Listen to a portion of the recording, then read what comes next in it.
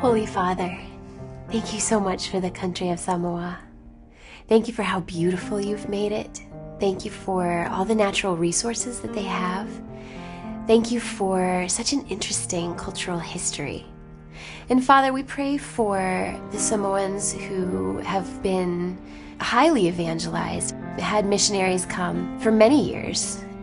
So many of the Samoans claim you as their own.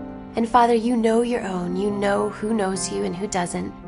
I pray for the believers who truly have you in their hearts, that they would be a light to others who claim Christianity but maybe don't practice it, or people who hold both Christianity and cultural spiritism in either hand. I pray that the people of Samoa would have a passion for Christ alone, for the true Savior of the world, that they would not hold any other faith but the true faith in you, God. So I pray that you would give Samoans discernment, especially the pastors, that from the pulpit, Christian Samoans would hear that Christ is the only way. Lord, I pray against pride.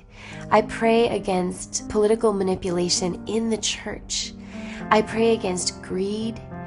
I pray for a population that in general is financially needy, that they would recognize that you are all sufficient, that you can provide for every need. I pray for revival, for renewal within the churches that will help safeguard against the continuation of fallacies that are not of you.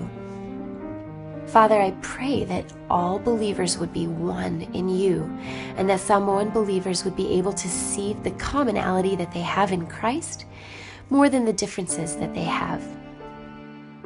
And Father, I lift up the Samoan missionaries who are ministering to Samoan populations, not just on these islands, but also in the United States, in China, all around the world. Give their words and their work and their lives effectiveness as they spread the gospel. Make them bold, make them strong, make them unafraid to be countercultural, and yet also able to be all things to all people, as Paul said he was. Father, thank you again for this country. May your truth shine out in Samoa, and may they be a nation among the Polynesian nations that is a strong testimony to the light of God. In Jesus' name, amen.